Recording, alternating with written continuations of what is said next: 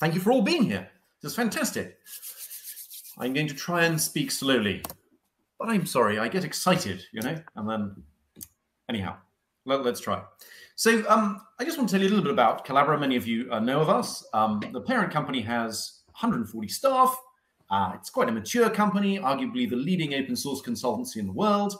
And it's the parent company of Collabora Productivity, which I guess is the LibreOffice related bit. We came out of SUSE in 2013, now 8 years, just slightly over 8 years old, around 32 staff. And we're fully focused on office pieces. And of course, LibreOffice is a huge part of that. And the LibreOffice technology underpins everything we do there. And so, you know, I think a very positive way of looking at it. And thanks, Italo, for building that whole model and framing and approach to market. I think that's really, really cool.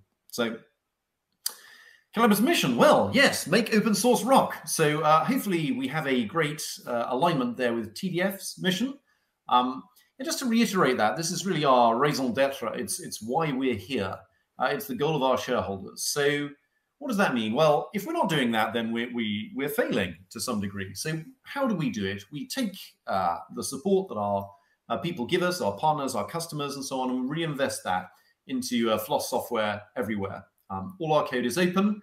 Obviously, we have to make money to pay our salaries and to reinvest and so on. But broadly, we're, you know, it's the goal is making open source rock, and that's what we're here for. We're not for sale. We're not a startup that appears and disappears, having done something of questionable value and changes radically. And so we're really quite static in terms of structure, ownership, and so on. We're here for the long run. To make open source succeed. And because it doesn't succeed by itself, it needs lots of effort put in. So the parent company does all sorts of things, and I just, a few things there. So, I mean, the fundamental thing that ties these together is making open source succeed in lots of new domains, enabling primarily Linux to run on all kinds of semiconductor hardware, doing automotive things in your car, in your, the medical device next to your bed in your hospital, the signs you're looking at, the entertainment that's streamed through multimedia displays, the plumbing that ties all this together, but perhaps more importantly, making it easy for companies to do the right thing, which is to base off an open source solution.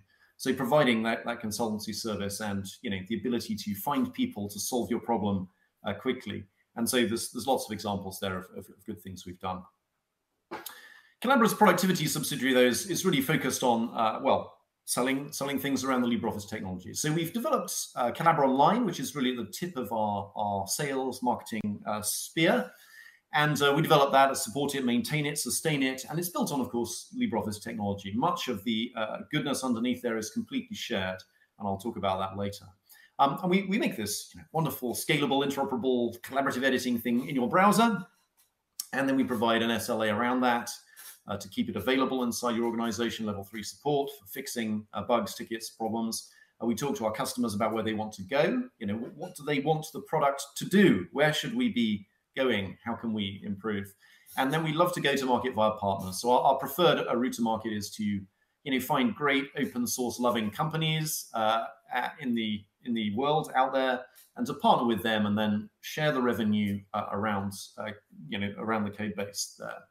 With them, so they get a better product to give to their customers, and we stand behind them, and it all works well. But the most crucial piece here is ensuring that revenue goes back to actual development, because it's very easy to sell services around open source whilst not contributing back, and that's something that we think is just destructive for the whole ecosystem. We also sell LibreOffice, which is a branded version of LibreOffice, obviously the foundation for what we do in online. And we have a year-based versioning scheme and release schedule, and we sell them on PC, Mac, and Linux for that.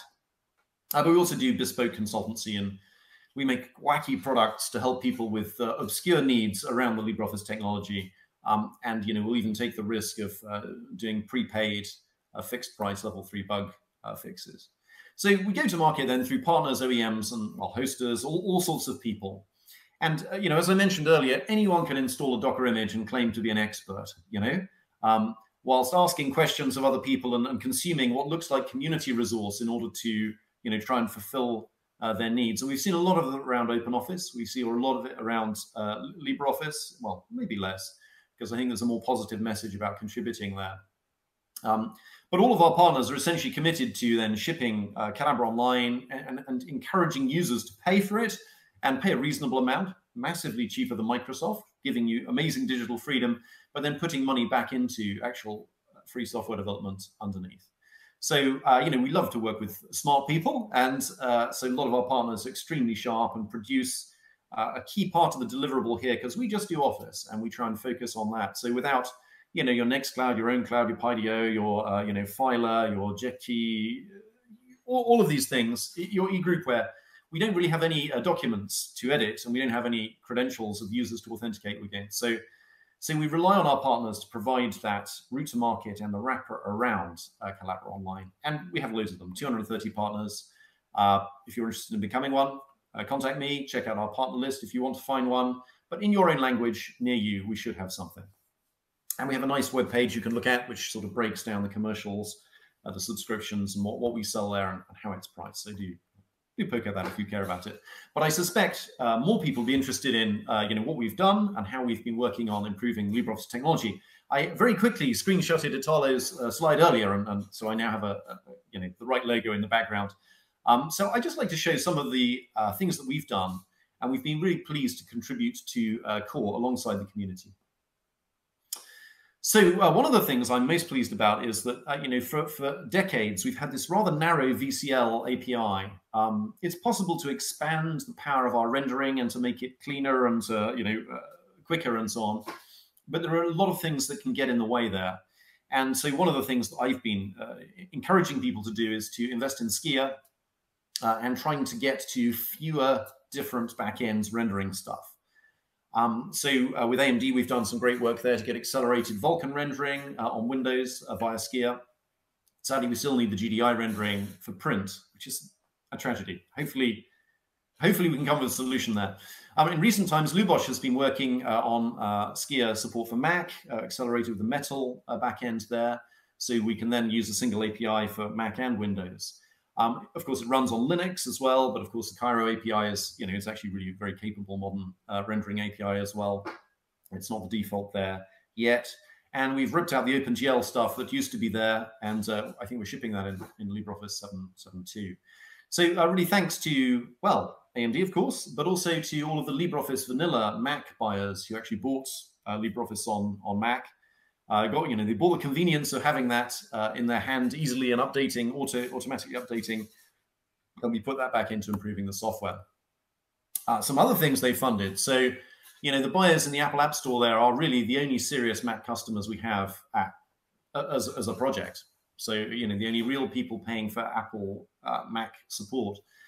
So anyway, the funding there really helped us. We could buy the dev kit ahead of time. We could sign the hideous NDAs with Apple. We could do this work built on Stefan's work there to get the ARM64 ABI. We could patch all the dependencies, and thanks to Tor for doing all of that.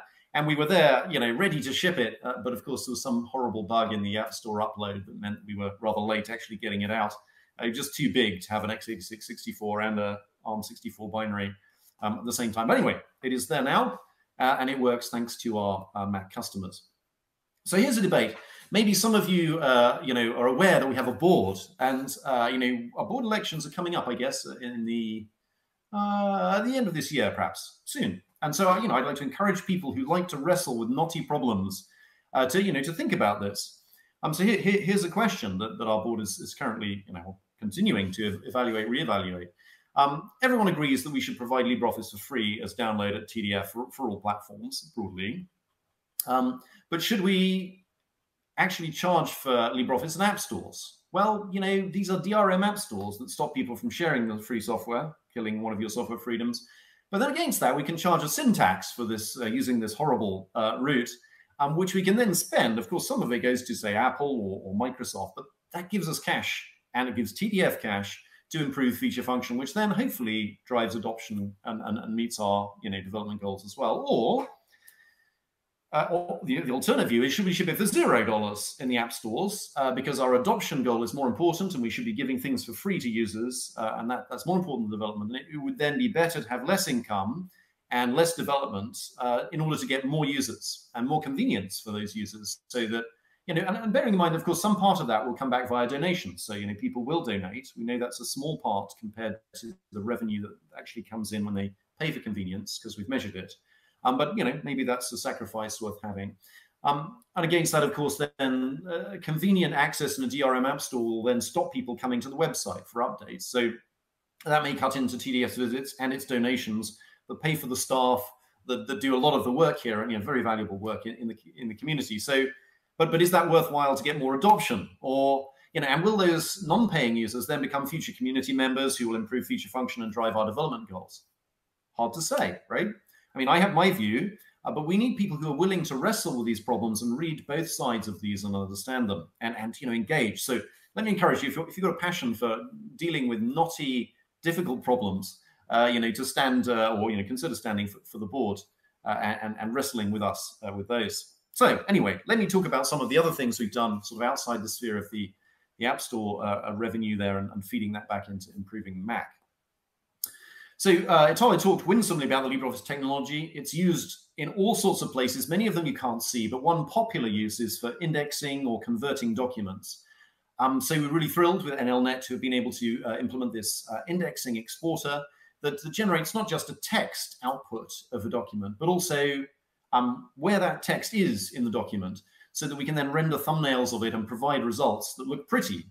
So you can see which shape or which paragraph in its context the thing was in, rather than sort of converting to HTML and losing so much richness as part of that. So that's kind of cool new feature.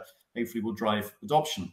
One of the things I'm most pleased about is, well, I have a passion for improving performance, and many regression and breakage is down to this that we've subsequently fixed. But either way, having an economic incentive to optimize the software is just really cool, so that we can, actually people want to make it faster and better and more beautiful. And so loads of stuff came from online here in terms of caching sidebar panels, faster switching, faster dash line rendering, better image scaling. I mean, you can read the things here, but lots of stuff. And all of that's in the core, of course. All of that improves LibreOffice for everyone. And of course, lots of other core optimizations, faster text rendering. We want this thing to be snappy and quick and beautiful, the best Office suite for interactivity that's out there. Now, one of the funny things here was typing fast. So we get users who just like to mash the keyboard to test collaborative editing. And it turns out you can type 10 times as fast as a normal typer if you just do this on the keyboard, which is cool. But it turned out that actually the dominant cost of rendering that, far more than anything else we saw, was rendering this absolutely beautiful B-spline subdivided into 2 pixels high. It's with all of these control points, and 90% or so of our CPU time rendering in a document with this in it was just rendering those red squiggles, which is kind of silly. And actually, when you see a large calc spreadsheet with misspelled strings in it, that's another cost that's happening there and has now been fixed, contributed back. So great for everyone. X-ray. So it's really important that people understand how their documents work, particularly when they're scripting or writing things around the Office suite.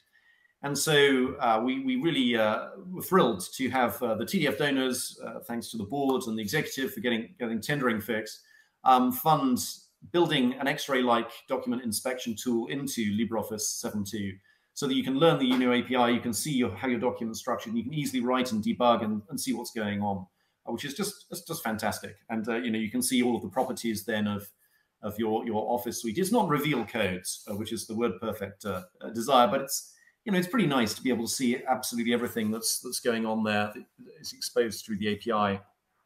And just thanks to being able to do that. That's great. What else? So user experience. So there's a whole load of little tweaks, particularly improving things in the sidebar. You'll see, this FontWorks sidebar panel there. And much of that is driven by the desire to have these mobile panels there, because we wrap the sidebar in clever ways to provide our mobile user experience, one-handed user experience. So that's pretty cool. What else? So style preview rendering, just to make it easier to select, the style that you want. Really, really nice to be able to see what it's going to look like. Great to be able to contribute that, and of course shared with online. One of the nice things about working at Collabora, I hope, is Hack Week projects. So from time to time, when the customer craziness is not as bad as it is normally, or we've just managed to get a big release out, and people have been working really hard. We just love to give people a hack week and say, go and work on anything you like in LibreOffice. Just do something cool. And so this is just an example of Tomasz or Quickie's hack week project. To provide a heads-up display to allow you to rapidly search for commands to do the thing you want to do, but you can't find the toolbar button or the icon or whatever it is that does that. That's kind of cool. Just try that with Shift Escape in your LibreOffice. Other things we love to, we do a whole load of work on interoperability. We have wonderful interoperability. LibreOffice's interoperability is better than any other implementation out there outside of Microsoft, let's say. And it has an incredible history of unwinding and disentangling horrors in the file formats we have to work with there. But there's always something more. So this is a great fix by actually I think Sarpa to improve how headers and footers round trip to PPTX. Here's some work from Mike Kagansky, I think, on multi-column text layout and Impress. Something really cool there. Thanks to co-investment from Susa. This is a really big problem, but Susa really helped us focus on that and fund part of it.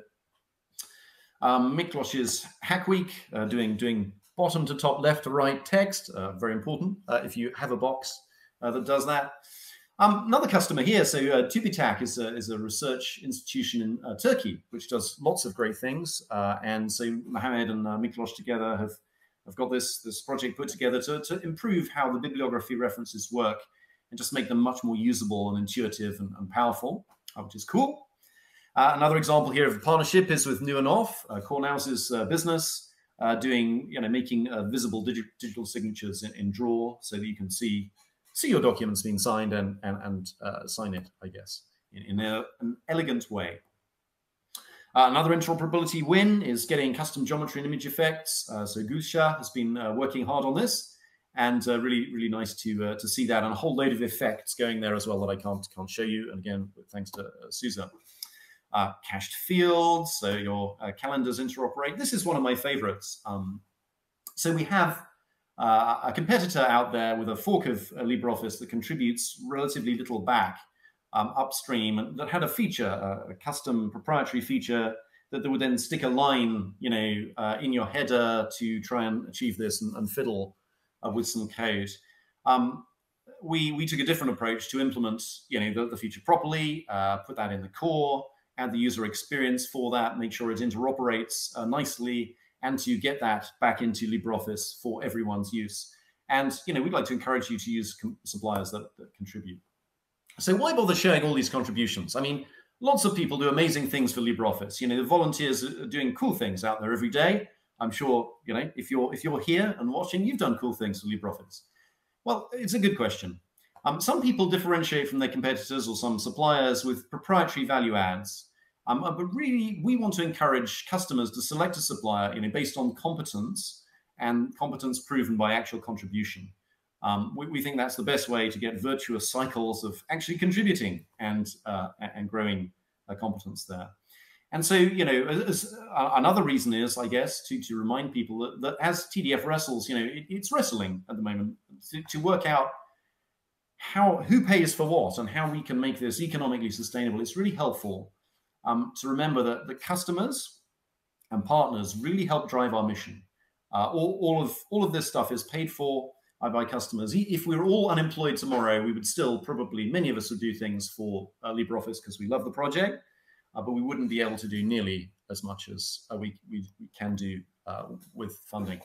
Speaking of which, one of the things we're thrilled about is to have moved Mimo now to a proper supported base now here with a stack of people, and thanks to all of the people in the community that have made the case and helped there for a long time.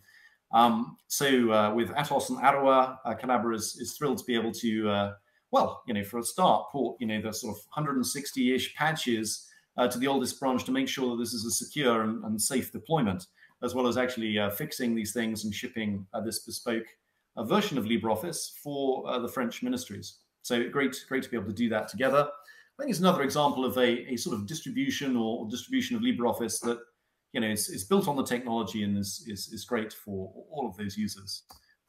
So, hey, talk briefly about Collabora Online and some of the performance work that we've done in that. I've got a 30-minute talk on Friday, so I'm going to skip the slide just to show you how much hard work we've done to really zero in on performance and improve that massively. Some of the nice things I mentioned, the bringing Draw to online font work is pretty fun. Making Draw a useful piece of that product. Just nice features everywhere. It's very hard with so much done in a year. And again, Core will have a talk on what we've done in the last year to try and make that expand on this. There's really a lot's happened. Another important thing that we heard was that more documentation was wanted to be open. So we've opened up our much of our documentation. So there's the SDK there now. You can search it. There's all sorts of installation help, API documentation. So it's just very easy to now write and improve an integration and make that. But it's very easy to write an integration anyway.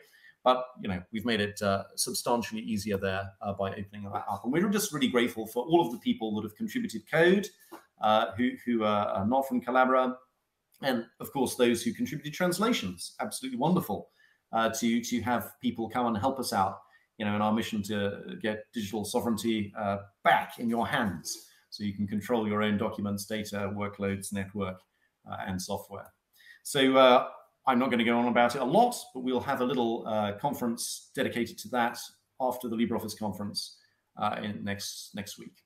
So there you go. 8 years of Collabora productivity. Well, by affiliation last year, something like 4,000 commits out of 13,000. That's actually decreasing. So if you look at the proportion of Collabora commits, it's gone down significantly since last year, which I think is a concern that some people have, that Collabora was too large. So hopefully that is starting to be addressed. And it's important that we can all build successful businesses that really contribute around the LibreOffice technology, and get more diversity and more people are working there. People often ask me what percentage of TDF, there's a whole load of commits there, but the document foundations, volunteers, and donors have paid for some proportion of that. So it's around 5% of our revenue this year, so far this year, and about 1% last year. So I just provide that as sort of guidance on that pie chart. But every 5% is welcome. It really is, wonderful to have TDF as a customer. Other ways we serve, well, there's a lot of places we serve. On the board, I was encouraging people to stand there earlier. Let me encourage people to stand for the membership committee. Mohammed Kara has now moved on to other things, but he's served us on the membership committee for much of the year. On the ESC, of course, funding with cash donations from Collabora. And, well, I think probably the biggest thing that we do is every day we tell people about the LibreOffice technology. We tell people about the goodness of open source, free software, how to get involved, and how to, I guess, free their systems and get that advantage built on top of that technology base. So there's a big old sales and marketing effort there. On our team, something like 37 committers in the last 12 months to Collabora Online and also the LibreOffice Core. And lots of people behind the scenes. Elisa, you heard about from Italo, writing, creating beautiful graphics. But William doing sysadmin for us and helping with marketing, and lots of people whose names you never see in terms of finance and HR and support behind the scenes. So yeah, do consider joining us. We have a whole load of a job. Well, I say we have a whole lot of job. We have one job offer at the moment, which is for a marketing manager. So we'd love to, if you have skills in marketing and you'll have excellent English, then please do look at that. But otherwise, Collabora is hiring. We love to have sharp people join our team and deliver on all of our many things we do. Here are some of the team that we try to. We'd love to be with you, but things being what they are, it's hard. And here are my conclusions. So, well, it's our mission applied. It's what we do every day. We try and make open source rock and make that LibreOffice technology rock. We want to liberate people's documents, get them collaborating, in a safe and federated way on their own infrastructure with workloads and servers that they control, networks they control, and get their privacy back. Everything we do, and I've said this a lot more in previous years, so let me just labor this point a little bit. It's very easy to assume that software writes itself, that, quotes, the community magically does things. But the community actually is made up of people, and many of those people are paid for by our customers and partners, whether it's our company or others around the system, the ecosystem. It's important that people pay for something, because without that, we can't do what we do. Conversely, our customers and partners rock. They're awesome. They make possible everything that we do. We can't do anything without them. And of course, we can't do it without our staff too. So thank you to all the staff who've done, extremely hard work this year. And the community that works alongside us. It's a privilege and a pleasure to work alongside, many of you. And thank you for making it fun. It's really appreciated. The encouragement and goodness that comes from seeing people jump in and contribute. That's just great. In terms of our branding, that's one of our only assets, and it drives the leads and the credit that funds the fun for our customers and partners. Beyond that, it's an absolute pleasure to be able to sponsor the LibreOffice Conference. We're really missing seeing you in person. Hopefully next year we'll be able to meet up and chat and talk about all the things on your mind and go deeper. So thank you so much. That's pretty much it. And if there are any questions, comments, I'll be around in the room. And thank you for listening.